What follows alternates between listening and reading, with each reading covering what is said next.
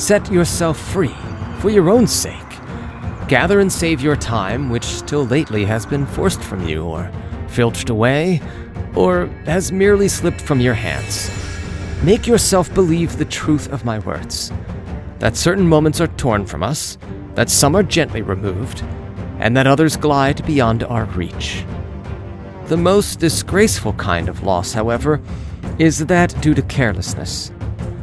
Furthermore, if you will pay close heed to the problem, you will find that the largest portion of our life passes while we are doing ill.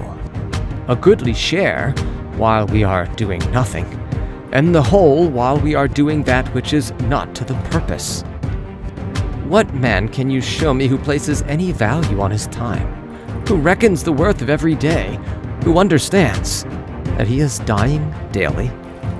For we are mistaken when we look forward to death. The major portion of death has already passed. Whatever years lie behind us are in death's hands. Therefore, Lucilius, do as you write me that you are doing. Hold every hour in your grasp. Lay hold of today's task, and you will not need to depend so much upon tomorrow's. While we are postponing, life speeds by. Nothing, Lucilius, is ours except time. We were entrusted by nature with the ownership of this single thing, so fleeting and slippery that anyone who will can oust us from possession. What fools these mortals be! They allow the cheapest and most useless things, which can easily be replaced, to be charged in the reckoning after they have acquired them. But they never regard themselves as in debt when they have received some of that precious commodity, time. And yet time is the one loan which even a grateful recipient cannot repay. You may desire to know how I, who preach to you so freely, am practicing. I confess frankly, my expense account balances, as you would expect from one who is free-handed but careful. I cannot boast that I waste nothing, but I can at least tell you what I am wasting, and the cause and manner of the loss.